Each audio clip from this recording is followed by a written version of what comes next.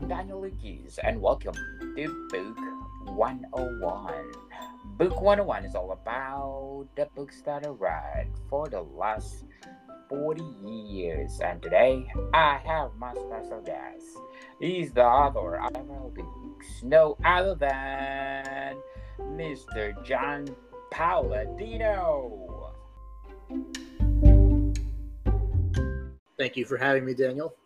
Yes, welcome back, Mr. John. And last week we talked about the first book of your series, the Tragedy of Cedain. So let's do the recap before we go to the your upcoming book, and I hope it will become bestseller. That would be great. Trial of Ashmount. Let's do the recap of what we talked about. So we went over the a few of the characters, the main characters, the five main characters in book one, and then we talked about a few of the reviews and I guess my upcoming plans, which include Buzzard's Bowl. Wow. So how did you connect Buzzard's Bowl to your first book? So the Trials of Ashmount kind of ends like on a cliffhanger. It doesn't like wrap up. So this book takes place like right after the end of that book. So it didn't take much work to connect it because it's directly right after. It's not like you couldn't read book two without reading book one. It wouldn't work, I don't think. So they are a standalone novel. No, it's a continuous series. Oh, okay.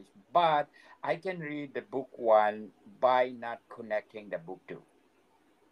You could. I don't know if you'd be happy with it, though, because not everything is resolved in the first book. In fact, there's a lot that's like resolved in book two, I guess. I mean, book two still doesn't end in like a super wrapped up way. I think it does end with like kind of less cliffhangers maybe than the first book, but I wouldn't recommend like only reading one or two of these books and then not continuing if you care about like a whole story, because I don't think that anyone looking for a wrapped up story is going to get that until I finish the last book.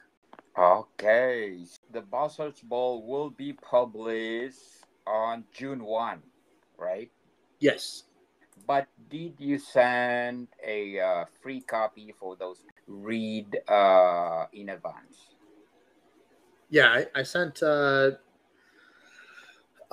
think it was roughly around 30, 35. I don't remember exactly, but I sent them to interested reviewers. And yes, because I saw on my Twitter feeds, it said, "Oh, you need to read this Buzzard Ball, one of a kind," and they saying, "What the f?" What do you think? What are the elements you put in the story that make your readers, oh, what the f? I think there's a couple things. First of all, I think that book two, for one, just is like way better than book one. I learned a lot after writing the first book. There's a new main character in book two. A lot of people seem to like her so far. And my number one goal when I write is I really want to shock and surprise people. I want to give them, that feeling of like, oh, wow, I did not see that coming at all. And so I think there's a lot of that in book two. And I think that there's just a couple specific events. Obviously I can't say what they are because of spoilers, but I think that they really kind of shook people up, and I'm glad.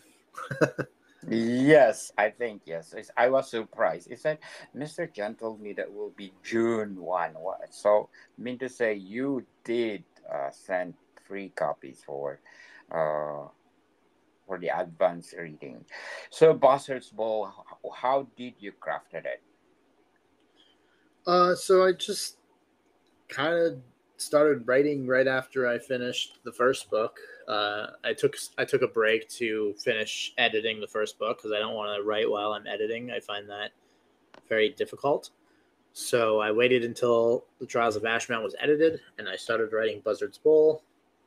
And while I was waiting for things like formatting and different cover stuff and other behind-the-scenes stuff to get the Trials of Ashmount out there, I was working on writing Buzzard's Bowl, and I didn't really do anything special, I don't think. I just kind of went at it and wrote, and I was really into this specific story for all 5 of the main characters, and I just kind of was able to write this book really fast. I think I started writing it in January, the middle of January, and I stopped writing Buzzard's Bowl. I think it was sometime in July, which is pretty quick for 150,000 words, I suppose. For some people, I know other people can write like, 1 million words in that time. I am not one of those people. I did not really enjoy writing the first book that much, honestly, but I really enjoyed writing book 2. I had a lot of issues with like the first book. Okay, so Buzzard's Bowl, what behind the title of your second book of your series, Tragedy of Cedain? Okay, so in the series, you have Ashmount, which is the first book, which is all about the magical school, and then you have Buzzard's Bowl, and Buzzard's Bowl is the name of a gladiator arena. It's actually a magical gladiator arena, so the mages that are around can kind of do different things with the arena, and so the cover art, if I don't know if you've seen it, but it's ships in water, and in the background you can actually see the wall of the arena. It kind of looks reminiscent to the Colosseum, I think, and that's because the ships are not actually at sea. They're in a gladiator arena. It's set up to be like a simulation almost of a war at sea, I guess, or a battle at sea between 2 ships. Wow, yes, I saw the cover of ebook. It's so one of a kind. Interesting. That's why the people saying, "What the f?" Okay, I can understand. I can feel their intense feeling when they describe your book. So, mean to say that these are magicians battling each other. I don't want to do spoiler, but is it the way my idea? The you're portraying on your cover are the magician fighting each other, or they Oh, okay. No, they're not fighting each other. It looks kind of like they might be. Really, they're in the sky, kind of controlling things like the weather and other elements of the battle to keep the gladiators on their toes almost. In the cover art, you see the ships are circling each other, and the reason that they're doing that is basically because the mages are controlling it. It's not really spelled out in the book that way, but that is the idea. Yes, sounds interesting. It's just like one of the scene of Harry Potter that they're fighting each other, but it's not people, right? Right. If I'm not mistaken. So, Buzzard's Ball, what do you think the flaws? The flaws of Buzzard's Bowl. Uh, I think that so in my first book, I think there was kind of like action scenes and then some downtime and then more action scenes and then downtime. And I don't know if this is completely true because I haven't really looked at Buzzard's Bowl for a while now, but if I'm going based on my memory, it's kind of a lot faster, like paced. There's a lot Yeah. more happening, I feel like. I don't feel like there's as much downtime. So if you're somebody who doesn't like constant like things happening, you might not like Buzzard's Bowl as much. But um, you know, I don't, I don't know. I feel like each person's different. I suppose I like really action-packed stories myself, so I write that way. But I also know that some people are like either not so much into action or they're more into maybe a story that just has action but doesn't have like a ton of it, and that's fine.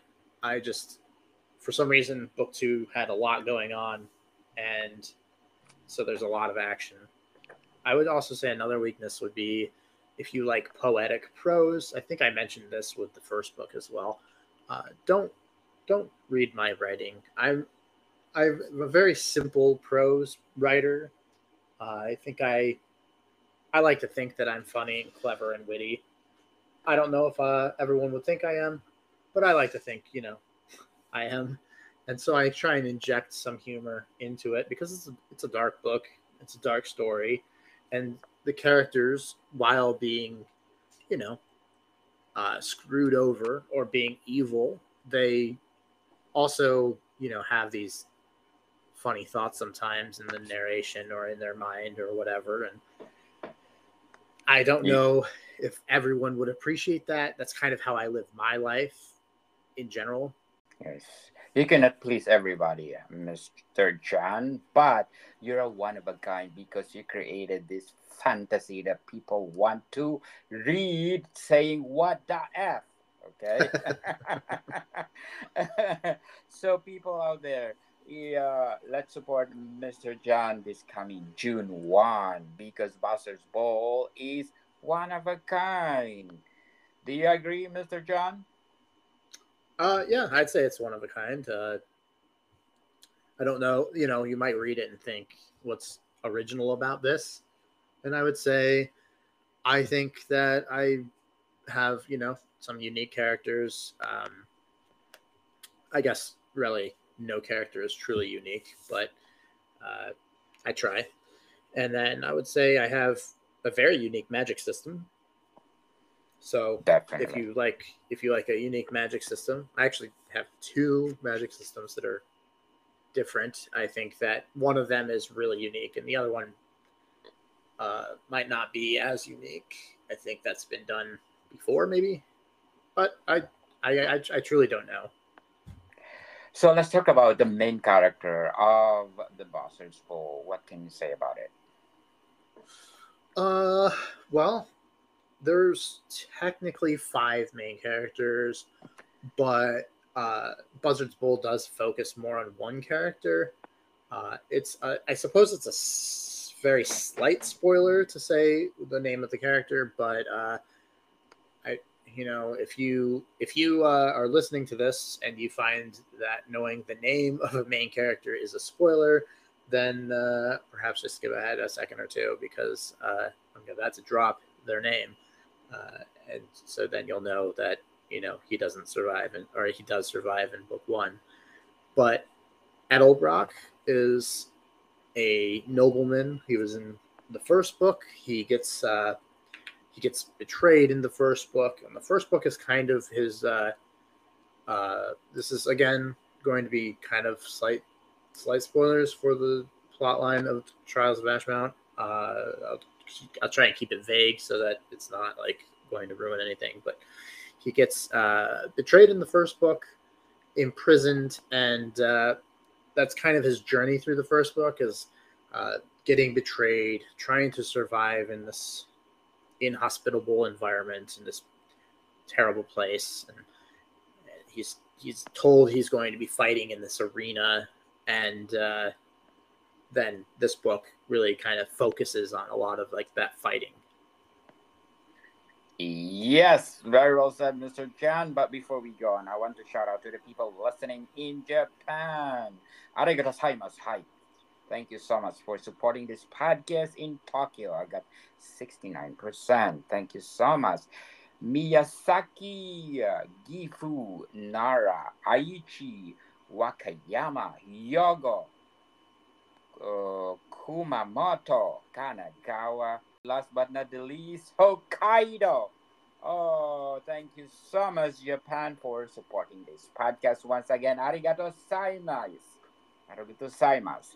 And thank you for supporting this podcast because this podcast is created to empower writers all over the world, like Mr. John Palladino.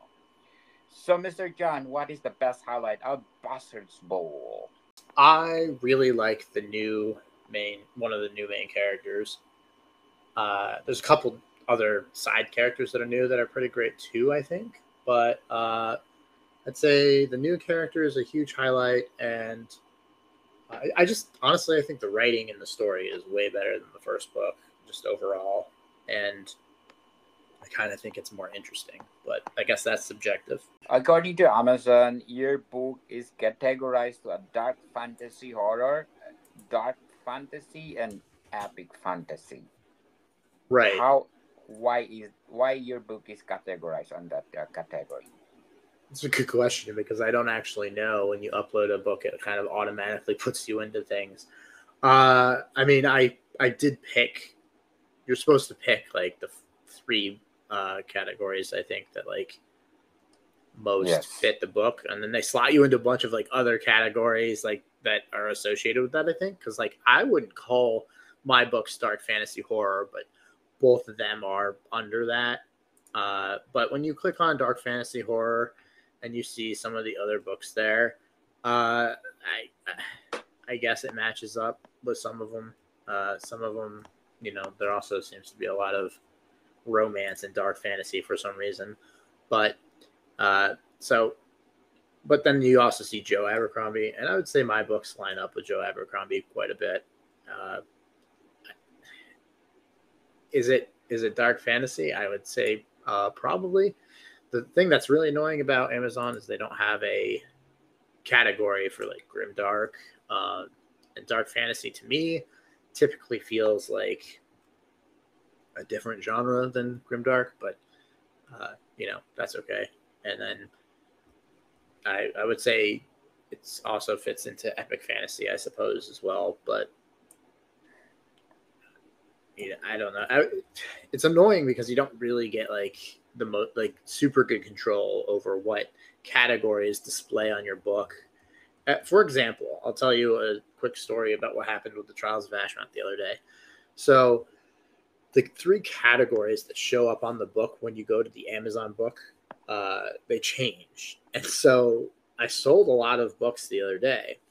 And for some reason, one of the three categories on the Trials of Ashmount changed to military fantasy. And military fantasy is actually a smaller category than like epic fantasy or dark fantasy. So it's really a lot easier to move up in the ratings, or the rankings rather. And so I was selling a bunch of books, and I was in the top 100 for military fantasy, and I kept seeing it go up and up and up and up. And it got up to about 21, I think I was at. And I was super excited because I kept selling books. And I was like, oh, man, I'm going to make number one, I think. And then I don't know what happened, but they changed the three categories that you could click on, and military fantasy was no longer there. So I manually went to the military fantasy rankings, and my book wasn't even in the top 100 anymore, despite selling a whole bunch more after I saw it on number 21. And so I don't know what happened there, but it was really annoying because I wanted to hit number one in that category, and I don't know what they did, but I felt cheated. I think you're number 26 right now.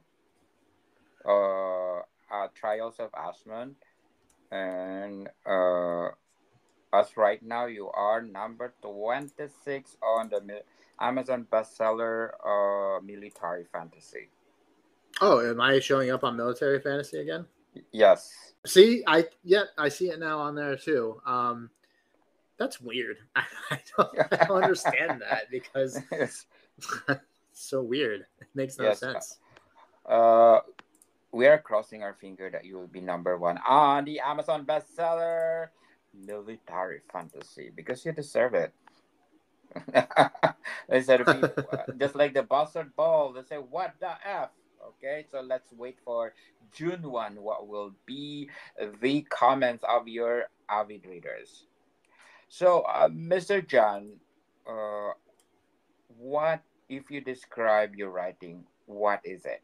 Honestly, don't write with like a specific goal in mind, other than I'm aiming to get people to be able to digest the book easily and read it quickly. So I use pretty simple language. I've been told that the simplicity actually really helps people form images in their minds. I've heard that the simple descriptions, and I don't linger on describing different things. I like to move through descriptions pretty quickly because, as a reader myself, if we linger too long on descriptions, I start to kind of glass over and I don't really internalize everything I'm reading because I get bored of just all these descriptions, I guess. But I know some readers that really like that, and that's great. I just myself can't read that and be too happy. I just can't focus. So I really kind of wanted to aim that way, simple, digestible, easy for people that English isn't their native language as well. I know a lot of reviewers who read the book and they don't, English isn't their first language. And so when you get too complicated with stuff, it makes it harder for people that didn't, aren't 100% English language to read and digest it. So that was a happy accident. I didn't actually think about that when I was writing the first book, but ever since I have published and have seen how many reviewers don't speak English as their number one language or read it, there's a lot of people that read English books because apparently in quite a few countries, it's the fantasy in their native language is not really a thing. Which again, I did not know that unless it gets translated. I guess there's not a lot of like writers that write fantasy in some of these other languages, and so they're kind of forced to read English fantasy. And knowing that now, I try and be a bit more conscientious about writing things that are digestible. But that's kind of my natural way of going about it anyway. Yes, very well said, Mr. John. But before we go on, I'm inviting you to listen to my other podcast, Food 101, on our third season with Chef Alessandro, one of the executive chef in one of the five-star hotel in downtown Toronto. So please do listen to our latest episode. We talk about butter chicken, people, plus one more, my upcoming new podcast with Mr. Mike Lucas, Comedy 101. It is all about being a comedian and how to learn how to laugh and to be entertained to other people. So please do listen this coming June, Comedy 101. So, Mr. John, are you indie author? Or you're indie author, right? Yep. Yep. I am. So we talked about last week what are the pros and cons of indie publishing. So do you think that in the future you can go to traditional publishing? I can't predict that, obviously. I would like to. My goal when I started writing was always to get traditionally published. When I finished the Trials of Ashmount and started to look around for agents, I got really frustrated because each agent has different requirements. And so you'd apply, like, you'd query this agent and they'd want like a synopsis of the book. So you'd write that, you'd get it all where you wanted it to go, you'd send that email out, and then you looked at this agent. They don't want that. They want you to write a summary about, whatever. And so when I started to see that each agent kind of had their own different requirements, I kind of got like I got really bored of submitting, honestly. I'm not very good at doing that. So, and I also know that the wait time is like ridiculous, and I don't really want to wait, half a year. I had this book. I wanted to get it out there. So I did send a few emails out. Mostly got rejections. A couple ignored me, never sent me an email. Still haven't heard from them. I know that agents are really busy, so I'm not really surprised by that. Recently, I did send to another agent who is active on Twitter. He hasn't responded yet either, so I don't know. Maybe I'm just not destined for traditional publishing, or maybe one day in the future. I don't know. I would love to, though. I hate doing all of the back end stuff. I really hate having to worry about finding an editor and a cover artist and paying them, and then trying to find someone to do different services. Like, I don't have the program to format the book, so I have to get someone to do that and manage all the stuff online. It would just be so much easier for me if I could find a publisher willing to do all that stuff. But you know what? If I have to do it myself, I will do it myself. Yes, definitely. So you are comfortable enough to be an indie author? Yeah, I don't mind being an indie author. I think it's I think there's a lot of good indie authors out there, and in many ways you can make more money that way too. Yes, If you're definitely. doing well, yeah. Definitely. So what are you aspiring for those aspiring writers out there? They want to publish their stories. Well, if you want to go the traditional route, I wish you the best of luck. I don't have many words to tell you because I did not do much there. Unfortunately, I tried querying a few people and got nowhere. If you are going the self-published route, I will say that there's a lot of resources out there. Plenty of authors will answer any questions you have, and if you want to self-publish, I can't recommend enough that you hire an editor and you get good cover art, because there's a lot of haphazard, kind of thrown together in a week type books out there, unfortunately, which don't do well. And then the author is kind of surprised. So, you got to put the effort into it. And if you're willing to put the effort into it, there's a lot of support out there. Get on Twitter and you will find plenty of people willing to give your book a shot. Or maybe they're not willing to give your book a shot, but they want to invite you on a podcast to interview you. Yes, just like my podcast, people. My podcast is created to empower writers all over the world. So you are welcome to come and visit me, and it's totally free, people. And so, Mr. John Buzzard's Ball, if you want to revise the book, which part of the book you want to revise? That's a good question. If I wanted to revise it, what would I revise? So I made this is not a spoiler because I'm not going to tell you what happened, but there's a choice I made in one of the last chapters that I regret making because I don't like that it happened. But it makes a lot of sense with the way that the story went. So if I was going to revise it, I might go back and change. I mean, I wouldn't really. I think it's good the way it is, but there's just one moment in the book that I keep thinking, like, why did I do that? And every time that finishes the book is like, why did you do this? Like, it was hard, and I didn't necessarily want to, but I felt like I had to, because if I didn't feel like I would be being true to the story and the characters, and I just felt like these characters would make these decisions.